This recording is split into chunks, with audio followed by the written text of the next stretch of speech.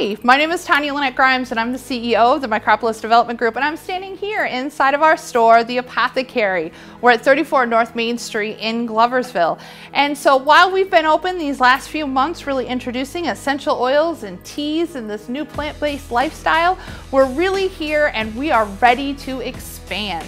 So this wall behind us is actually going to be coming down. We'll be doubling the inside of the store, and we're going to create a special experiential area. That is not just for you to come and watch us create products, but you'll actually be invited in the process of making products yourself, from bath bombs and salts to lip balms and floor cleaners. We are really here to not just sell you products, but to teach you why these products are good for you and your home.